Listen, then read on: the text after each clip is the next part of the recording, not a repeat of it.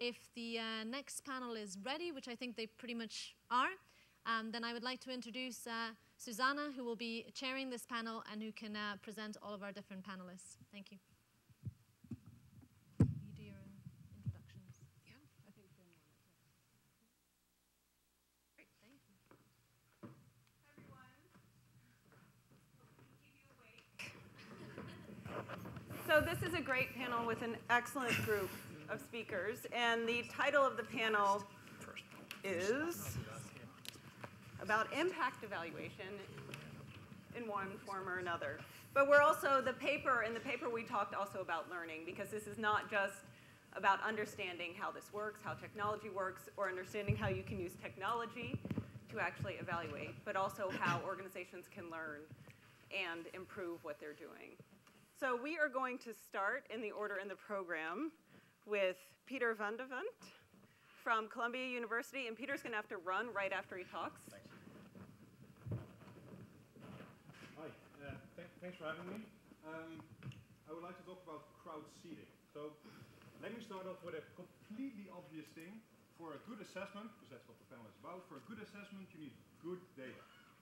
Well, that's very easily said, it's very much less easily done. So together with McCartan, I've been working in the Congo for the last 6 years. Together with NGOs, together with the peacekeepers, the MONUSCO army. And I think one of the major things is, there we go.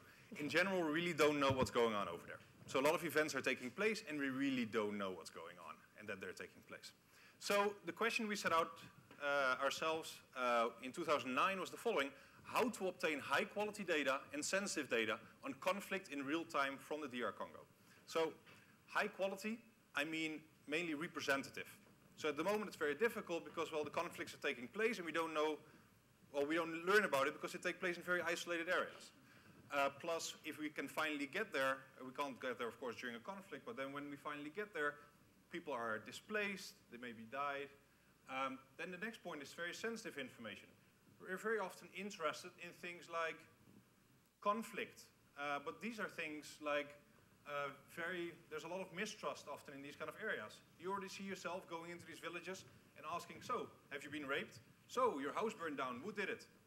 Try to get good data on that. And finally, we want data that's in real time. If something happens, we don't want to know about it 2 months later, we want to know about it right away. So the first thing we thought about when we were thinking about this question was, well, let's use crowdsourcing. Let's have a cell phone, and let's just tell people that if something happens, you send a text message to this wonderful cell phone, and we'll learn about all these events.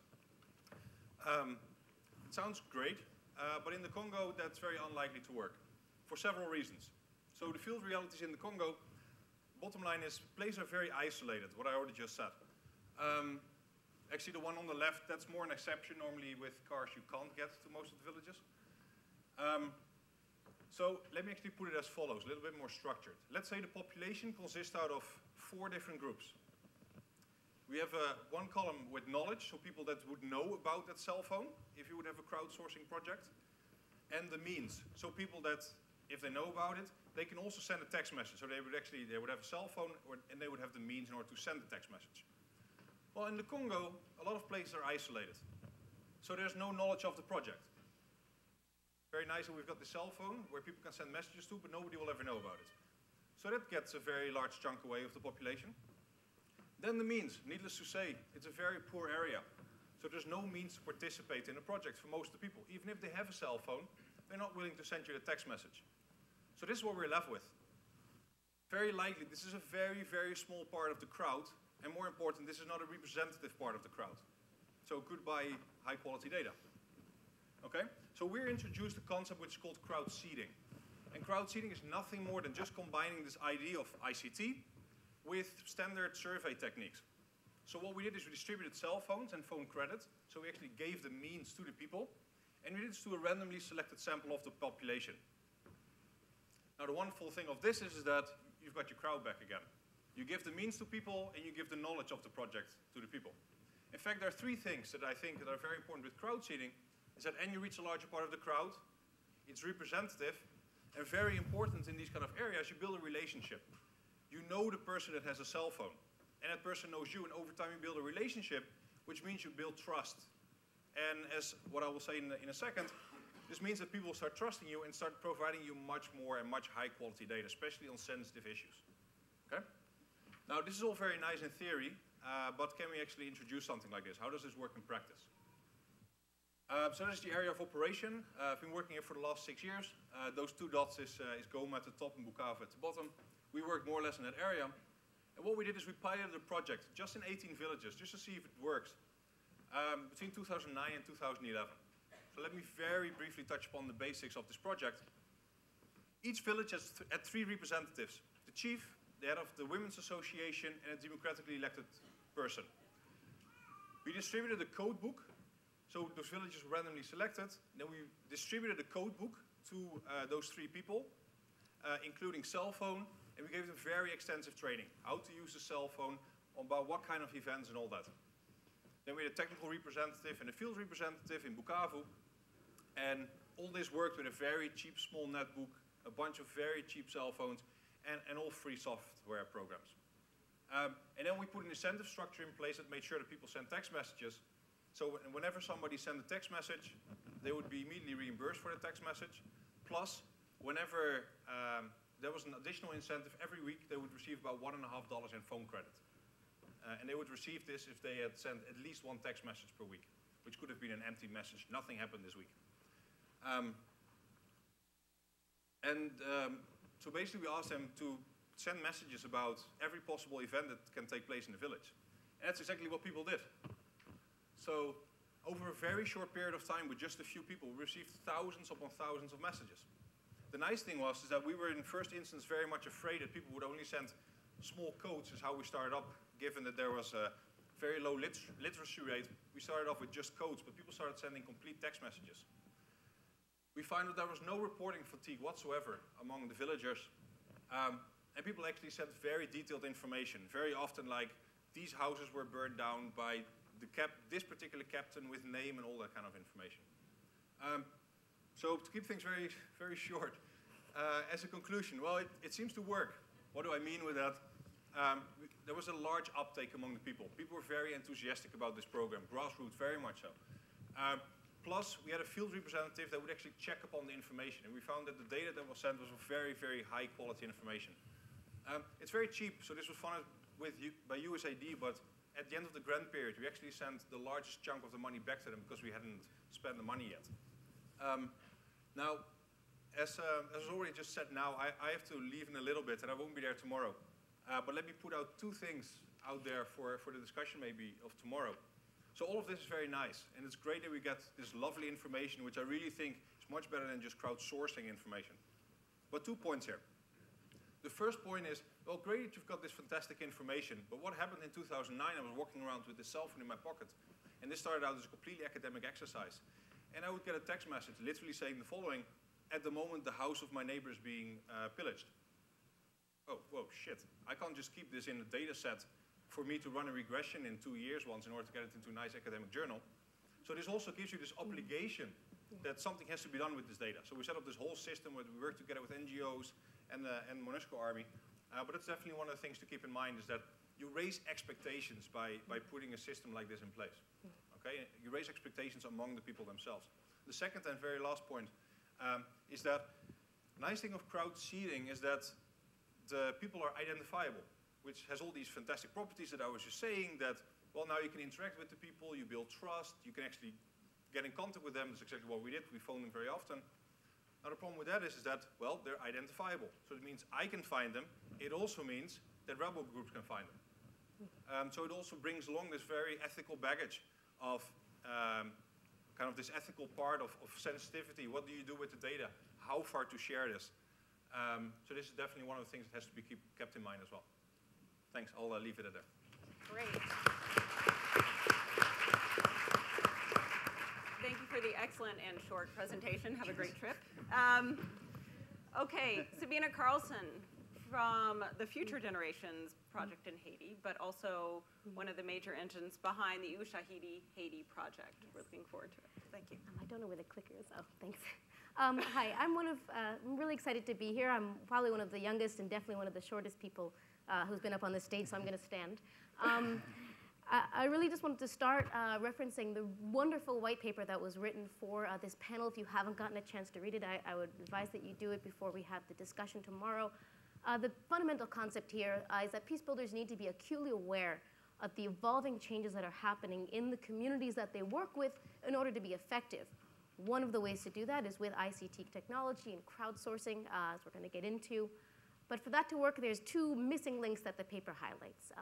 One is communities being motivated to contribute data and information, and the other is that for responders to be motivated to actually respond to it. So I'm going to just go into some evidence of these missing links, and I'm first going to start out with a humanitarian context from post-earthquake Haiti. As most of you hopefully remember, there was a massive earthquake that hit the island of Haiti in 2010. It caused one of the greatest humanitarian crises in recent history. And it caused a great need for data, and both traditional data gathering techniques and crowdsourcing were in play here, each one of them with their respective weaknesses and strengths. I'd gone to Port-au-Prince in March of 2010, and because I speak fluent Creole, I was asked to volunteer to monitor some of the post-disaster needs assessments, the PDNAs that were being done. So while the PDNAs were incredibly important, they laid the data foundation for the rest of the response, with MIT played an important role in one of them. I also watched immense frustration and stress on the behalf of the disaster-affected population who had to respond to these. In one camp, an interviewee basically screamed and shouted at her interviewer saying, after being asked to rank her needs, "Isn't it good enough for you that I don't have a place for my kids to sleep tonight?" So this creates a sense of kind of disempowerment and frustration. And another thing with traditional data assessment is you only get what you ask for. One of the really important pieces of information that was lost on data collection at the time for earthquake-affected communities such as Cité Soleil, the greatest danger was the fact that the national prison had broken down and the gangsters had gotten out and went back to terrorize the communities that they were from. This was left out of many of those early data assessments. So this is where crowdsourcing is a great complement to this traditional data assessment processes. Okay. And let there be light. And so there's, but for those they let people have a voice, speak their own realities, and also allows us to get information that we may not have otherwise even thought to ask for. But again, for this to work, we have to make sure that communities are contributing information to these systems. I was fortunate to be part of the Ushahidi Haiti response, ran out of Fletcher with Tufts. There's some faces here of people who are part of that. And in the beginning, there was such a volume of response. People wanted to contribute data. They heard about it. And in some ways, we were victims of our own success in that there was such volume of information. It was impossible to guarantee even just a response in terms of information. Yes, we've acknowledged that we've received your text, let alone a response on the ground. The reason I was in Port-au-Prince in May was to investigate that. Why had the data spigot about a month after the earthquake had pretty much turned off? People were mostly asking about the weather. So I went down to ask why. It wasn't just with Ushahidi, but by March of 2010, people were tired of responding to things. They'd given information to SMS, to interviewees, to all sorts of people coming through and asking them questions. And not just the response, but without people thinking that their information goes somewhere. They just got tired. If you were texting a friend for a month and they never responded back, you would stop. Most of you do not know this map. It's the Nula HT. It is basically the amazing Haitian crowdsourcing platform that was developed by the company Solutions. And Ushahidi, we decided to partner with them and support this amazing homegrown crowdsourcing platform. And by helping them with some technical advice and some connections with the humanitarian organizations. That was my job. I was down there and I was trying to convince the clusters and the humanitarians to adopt this platform and use it in some way. And time after time after time, it's turned down. He said, I don't want to be part of this. And three main reasons. One, it was too complicated to integrate this data into their existing platforms. The second was really that they didn't trust the source of the data, which is a common issue that we have with crowdsourcing. But the overriding response gets at what actually a colleague just spoke about. People didn't want the moral responsibility of accepting data that they might not be able to respond to. They just would not take it. Traditional data assessment, you assess what's relevant to you. You know, if you're a WASH NGO, you're going to assess WASH because you know you can respond to it. But when you turn the spigot of crowdsourced data on, you can't turn it off, and you can't say, I want that and I don't want that. People were afraid of that. So how to mend some of these missing links if we really want to get crowdsourced data as part of our way to evaluate our effectiveness? I'm just going to take these. What's really interesting here is that do we have any good models of this working? And I'd love to hear more tomorrow at the discussion if people have other models of how this works. But I found the more I looked up to clusters and NGOs and UN agencies, I just didn't see anything working. But I think that if we actually look down at individual communities, we can see examples of how this works. An example I'm going to give you very quickly is Cité Soleil, where I've had the privilege of working with communities there for the past 4 years and living there for the 2 of those years. Just briefly, Cité Soleil is one of its largest slums in Haiti. I don't like that word. And it has been plagued by gang violence for more than a decade. And what's really interesting, people in Cité Soleil are already using technology to monitor peace indicators on the ground. People in Haiti with Digicel, 5 SMSs gets you 50 free SMSs. So there's unlimited capacity for texting. And people using Facebook and Twitter and their texts to report on everything. Who's fighting with who, where's safe, who's doing what, where are there opportunities for peace. My husband was raised in Cité Soleil. We were in West Virginia, and we were getting real-time updates of inter-neighborhood conflicts, who had just been killed and whose body was burned on exactly what street corner. So this is happening. One of the reasons people contribute information, that missing link number 1 is they get feedback, they get response. People text back, their neighbors, their local leaders. You get that response, so people want to contribute into that system. And that second problem, which is, do people want to respond to this? We have, as people or outsiders, we get to choose what we respond to. We get to say, no, that's not in our mandate, that's not relevant, we don't have the funding for that. Local organizations and local actors, they don't have that luxury. That's not an option. They get information, they have to respond. It's a feedback loop, and information is survival. They don't get, and there's an accountability there that they need to maintain that feedback loop because they don't get to walk away like we do. So it's just been enough time to get into it. Time is almost up. We can talk about it tomorrow. I know this is not a simple thing, but I really think that we can learn from communities themselves, specific communities affected by violence because they've had to get good at this. How to use technology to monitor violence and peace on the ground. And I want to end with this last quote, this last thought, which is that no one can want peace more than the communities who are affected by violence. We cannot want peace more than they do. So we have to build on what they've already started, what communities have developed, and see if we can't learn from them while we're trying to build these bigger systems and tackle these bigger issues. Thank you.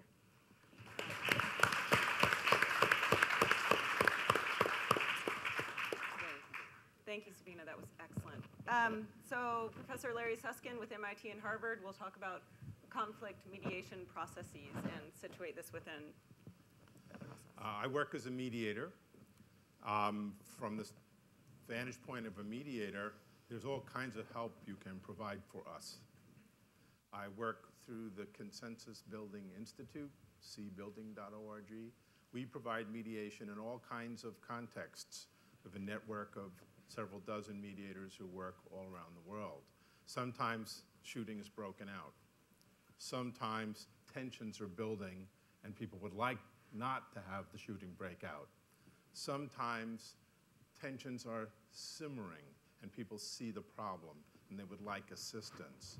Sometimes groups have just been locked into a very long-term, unproductive set of interactions and they would like assistance to see if they can turn that around. In all of those contexts, mediators intervene at the request, typically of a convener, not just one of the parties, but often some entity that's concerned about the conflict could be one of the parties, and ultimately all the parties have to accept this friendly outsider who's coming to assist.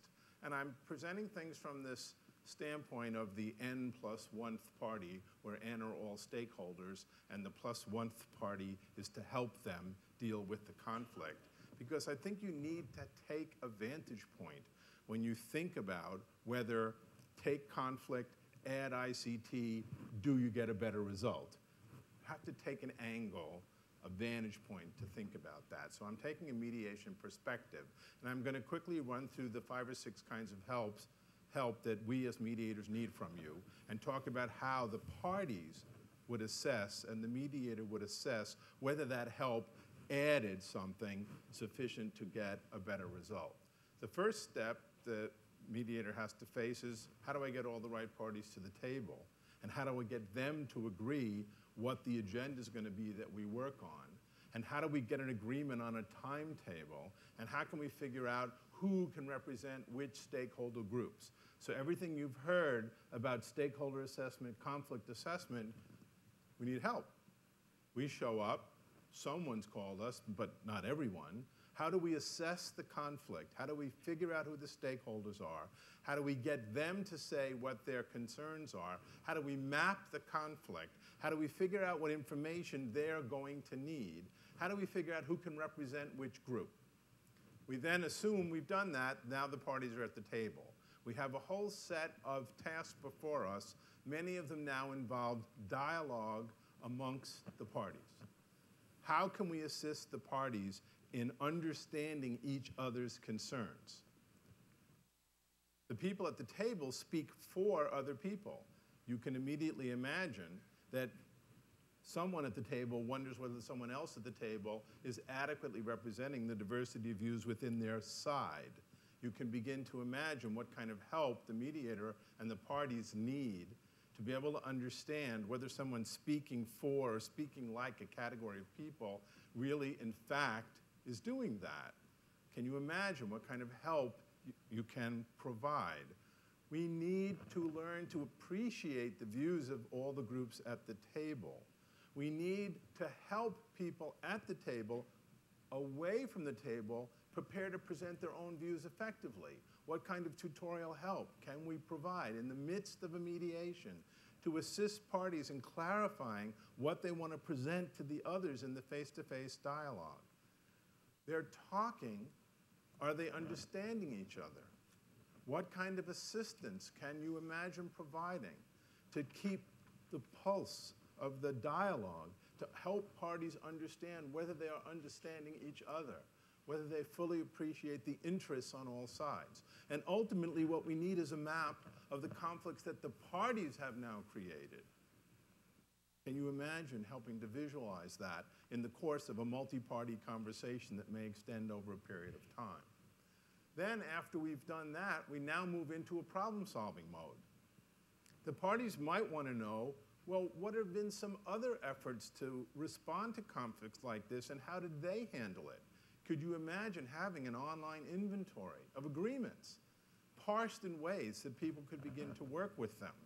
You might want to look at something we've created called the Aquapedia, which is a list of water conflicts described in a way that then invites all the parties to amend and alter what other people have said about that conflict. So you can look at 40, 50, 60 major water conflicts in the world, and you can see in a Wikipedia-type fashion how people are adding their commentary on it so that we end up with a product that still other people in other conflicts can search and see what sorts of actions were taken in response to those difficulties. So we bring the parties together in problem solving, the goal of which is to produce an agreement. We have to produce a draft of that agreement. That draft has to be open for comments in its penultimate form by all the parties represented by all the people at the table. You can immediately imagine what system of incorporating that kind of commentary might be invented to help the parties produce an agreement in a living form that everyone has been part of. Then they want to know, how are we going to implement this? Well, can you inventory for me all the laws that are relevant? What do we have to take into account in making this agreement work? Who do we have to interact with? Can you map the context within which the agreement's going to need to move forward? And can you help the parties see that? And ultimately, when there is an agreement, then we need to set up a system to help monitor its implementation. So all parties can watch whether everyone else who said they were going to do certain things really doing that. Now, Not all agreements take this contractual type of form. Sometimes we have a meeting just to get people to understand each other, and you hope there's been some improvement. But in any kind of dispute resolution, conflict management, conflict interaction, get the parties in a conflict to interact, in any kind of context like that, the measure of success is whether the parties have in fact been better able to deal with their differences, and then are the organizations or the networks that they're part of able to learn something from every move that they make that allows them to continue to get better at dealing with their differences going forward.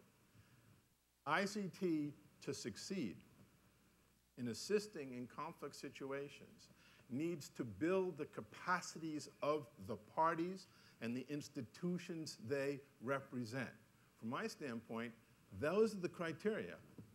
Then you can begin to talk about all the different kinds of tools you've heard throughout the time that you're here and begin to think about, can we build ICT that will add value in the eyes of the parties from the standpoint of the N+1 player trying to assist them.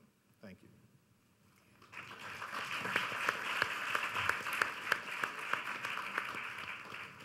Thank you very much for reminding us of the complexity of this task and the complex relational arrangements that go through every stage.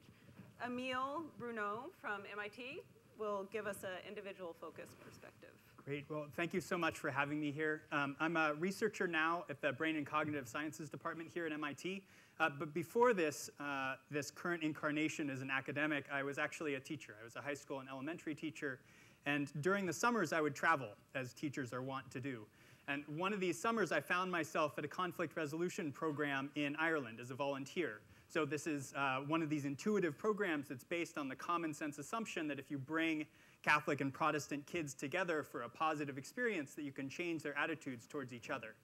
Well, the program went off without a hitch until the very last day, when the kids were ready to go home. A fight broke out between two of the boys, and it immediately split the group down partisan lines, and there was a full-scale 100-child brawl.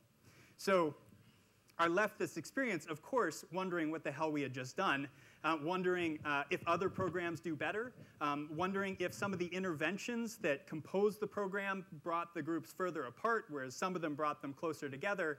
So this informs my current research program, which is trying to ask these questions systematically. So trying to better understand the psychological and cognitive biases that help drive conflict so that we can get some kind of handle on what types of programs work, what programs don't, and for whom. So I wanted to give you a few different lessons that I think cognitive science in general, but cognitive science also in particular, gives us that might be helpful for thinking about conflict resolution. So the first is very simply that we should test our intuitions empirically, that there's reason to believe that our intuitions can fail.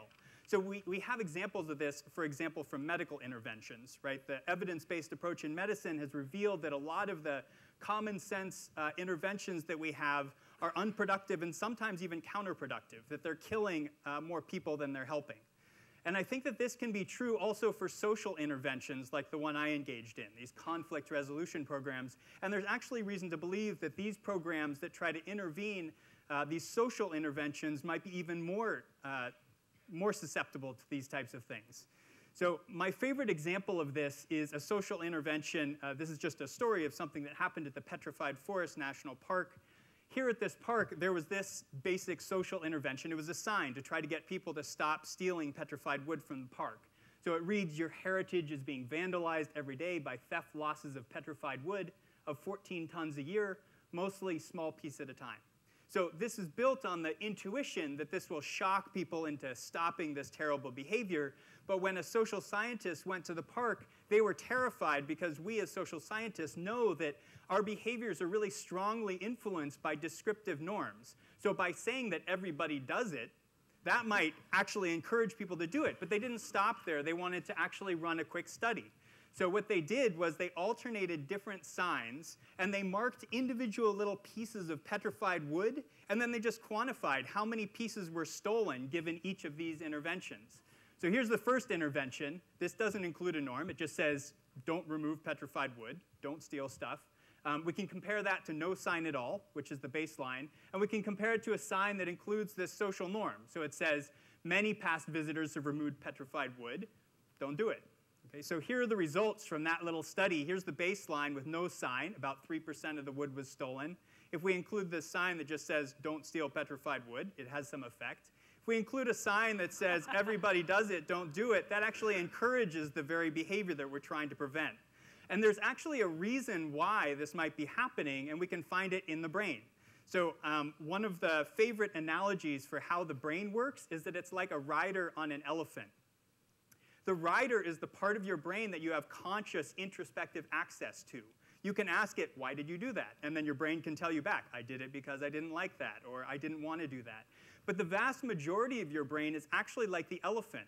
That is, we have no introspective access to it, and yet it still guides our behavior. So norms have a strong effect on the elephant. We discount the effect that they're going to have on us. We don't think that norms are going to affect us that much, but that's because it's not affecting the rider. It's not affecting the conscious part of our brain. It's affecting the unconscious part of our brain. So that's lesson number one. We have to evaluate our intuitions because our intuitions are based on what we think is going to affect the rider and not the elephant. So lesson number two is when you're actually doing this, when you're testing your intuitions empirically by evaluating programs, use a control group. And I have a kind of an anecdote and experience to illustrate this. So I've been involved in trying to help a number of programs evaluate their effectiveness. One is SOLIA. So this is one of these, they call themselves virtual contact programs. And the idea is they bring together students in the US with students from the Arab and Muslim world together online for repeated interactions over the course of a semester or an entire year. So what I've done is I've set up these evaluations, pre and post surveys, to try to assess these psychological factors. This one is just change in warmth. How warm do you feel towards the other group with an intuitive measure? It's just a thermometer. And what we can see here is if we just look at the SOLIA participants, this is the change in warmth from pre to post survey, we see no change whatsoever. Right? But without a control group, we have no idea what this means. Consider this. This program actually spanned the Boston Marathon bombings. So this makes the interpretation of this result impossible. It could be that this is a really positive result, that the program insulates the students from making negative inferences about the other group as a whole, or it could mean that the program has no effect whatsoever.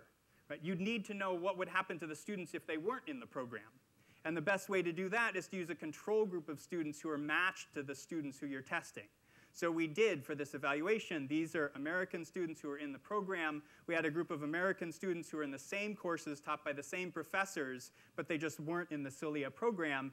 And you see their responses decrease dramatically over this time. So now you can actually interpret this result, whereas before you couldn't. You could look at the longer-term effects, too. Once the Boston Marathon bombings happened, we included another measure. So just your belief, how much does Islam teach peace versus violence? So we can test this right after the program. We can see how sustained these beliefs are. In the SOLIA participants, we had this value. So they were 80 on a scale of 1 to 100. That's great, but what does that mean, right? Is that affected by the program? It looks to be stable, but does this mean that they have a really stable view of Islam that isn't going to be affected by the program, or that the program affected it and the change remained? Well, if we look at the control group, we can see that there's the positive outcome, right? Whereas without the control group, we can't make any inference. So a final lesson is that we should work towards measuring unconscious biases, that we should look to measuring what's going on with the elephant and not just the rider. So here's an example of a cognitive process that we can introspect about. If I ask you to multiply 17 by 18 in your head, and then I ask you, how did you do that? You can tell me, right? I multiplied 7 and 8, I carried the 5. You know, you can go through the whole process. That's done by the rider. But if I tell you, why did you reject that peace proposal? There are a lot of processes that you could tell me, some reasons why, but a lot of the reasons we know why people reject peace proposals are things that are going on in the elephant. So there are a number of ways that we can do this. We can develop behavioral measures that are based on performance. What I'm trying to do is develop measures that are based on neuroimaging, where you can actually look at what's going on in the entire brain and not just rely on self-report. So that's it. Thank you very much. Excellent. Thank you. quicker.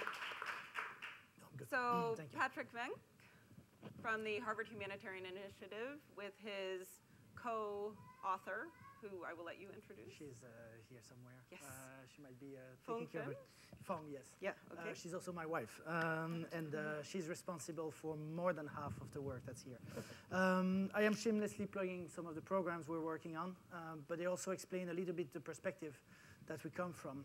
One of them is called Peacebuilding Data.org, and the idea and the origin of this program we've worked on for now over 10 years is to actually try to understand what people experience during conflict, how it affects them in their daily lives, from health and mental health to perception of institutions, perception of security actors, perception of their environment, perception of each other, all the way to understanding what they would like to see happen in the future, asking questions like, well, what do you think should be done to build peace, or what do you think should be done to improve security?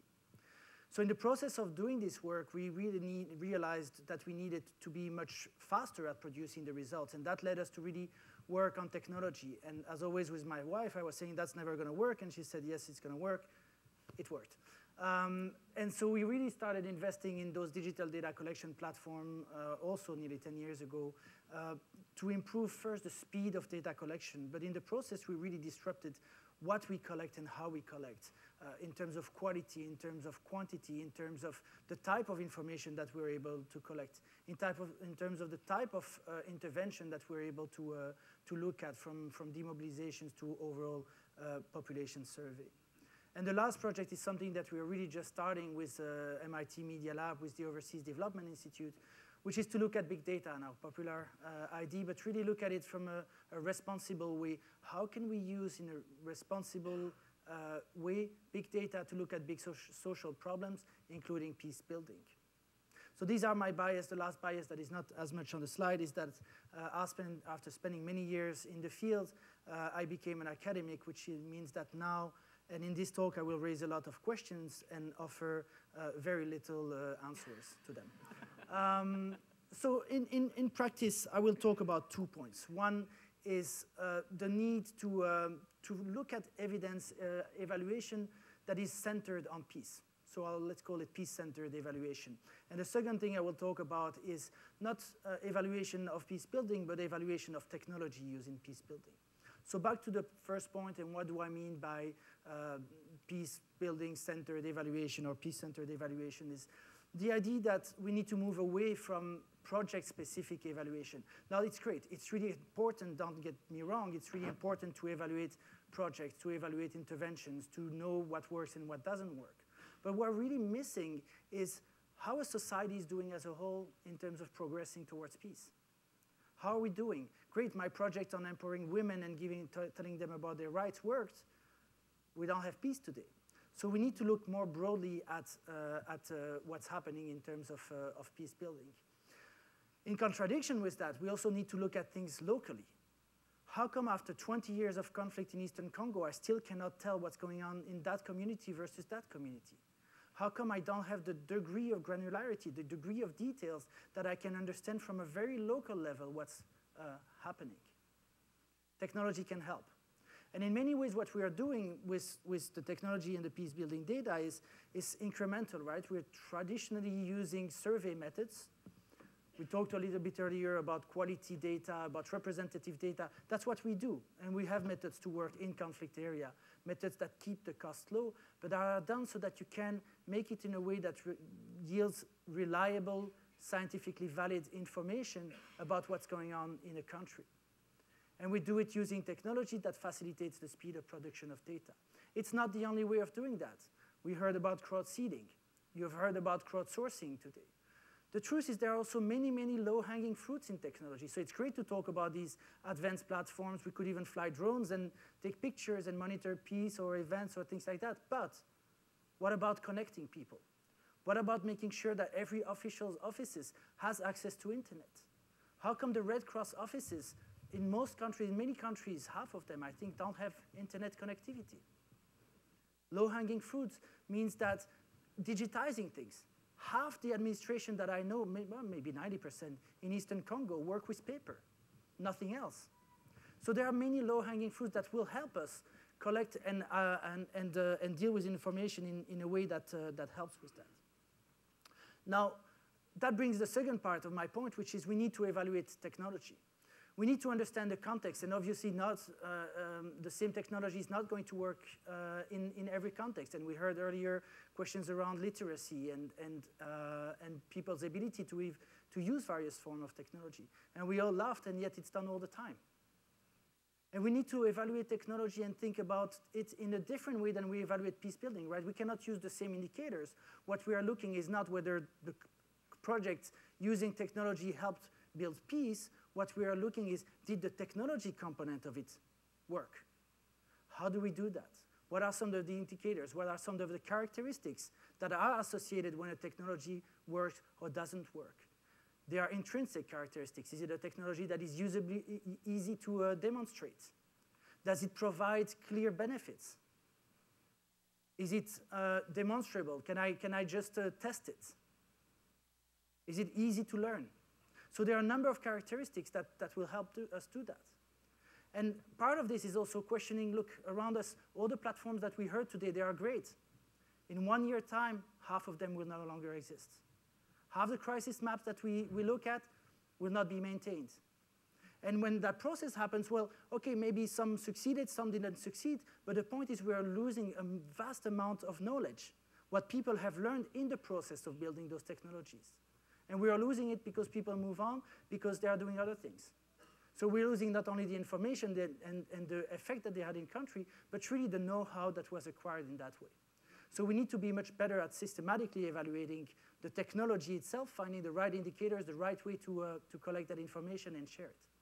So these were the two main points I wanted to do, and hopefully we'll have a lot of time to discuss today and tomorrow. Thank you. Great.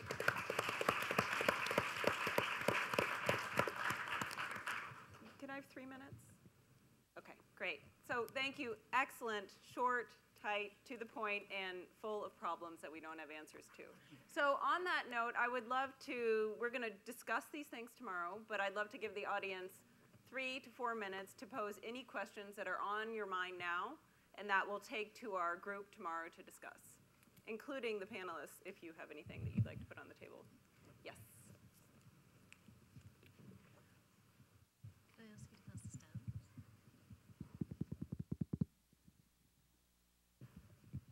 Great presentations all around. This question is for the cognitive science guy. I'm sorry, I forgot your name. Emile. Emile. So I saw that some of the questions were like, okay, now I'm nervous, I'm forgetting. It was, I think, who? Okay, I forgot the question. There was you mean the evaluation? Yeah, so what was Islam teaches peace? Yes, yeah. that one, yeah. So you get a really emotional response, subconscious response to a question like that. And so you're getting the logical answer that people give, but maybe there's kind of social processes that kind of impact what type of answers they give. So you might be getting the conscious answer. People think they're supposed to say yes, but then this other part of their brain actually believes in a different answer. So how do you measure that part? Like maybe what their heart says. Yeah, exactly. Well, that's why I'm really interested in pursuing these other measures, these alternate measures. So ideally, I'd like to have, for example, a neuroimaging measure of open-mindedness. Right? Open-mindedness towards the other side's views is very difficult to get at right now. If you ask people if they're open-minded, they'll say, yeah, sure, I'm open-minded. But they don't really know, I think, how they're processing the information from the other side. So if I can get a neuroimaging measure that works, then I could take a subset of the people who are involved in this program. I could do a neuroimaging scan pre and post, and I could get what I think might be a complementary measure to the traditional kind of self-report measures. But there are also performance-based measures, reaction time tasks that can get at the types of associations you build towards the other group. And I think these are really interesting too, and they have a lot of room for development. Great. That was a direct question. The other ones we're going to try to take tomorrow. But if there's anything that absolutely a two-finger, that's okay. Any others?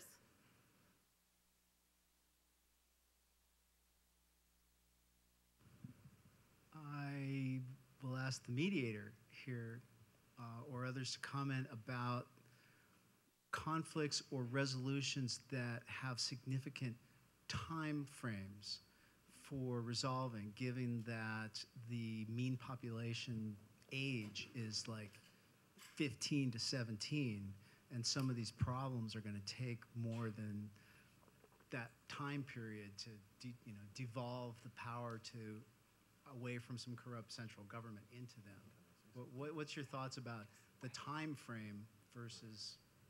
For those of you not familiar with Herb Kelman's work at Harvard, you might want to look at it relative to this question. Kelman took very long-standing disputes like Cyprus, and he got younger people who others thought would end up in leadership roles in a decade.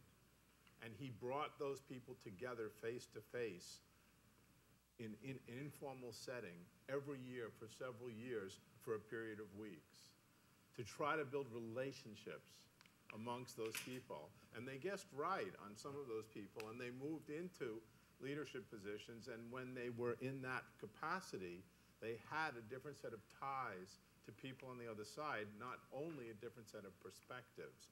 So one notion is that some intractable conflicts are so deep-rooted that what we need to do is think intergenerationally, but what you need to do is not just have different stuff in what they're learning in school, but to in fact begin to work to build relationships over time. So much peace building is about relationships. There was mention of trust earlier. There's a lot of things that have been said about information. It all has to change relationships. Maybe you'll see it, the brain scan change at some point over a period of decades as relationships evolve. But the work we need to do is about, in some of the intractable disputes, building relationships amongst people, which is a long time task. Okay, great. We have one more question, and then we'll take this tomorrow in the panel discussion. So last question. Hi, my question can totally be answered tomorrow, but I was hoping there could be some time allotted to talking about how technology as the channel for collection of data can be a factor in changing how that data comes in. So whether people are more or less likely to share honestly, and what different factors within a context affect that, because I imagine it has different effect in different places. So thank you. Great question. Anyone who has another question sitting in your head, please write it down and let's discuss it in detail in the breakout session tomorrow. Okay, thank you for an excellent panel. Thank you to you all. And now.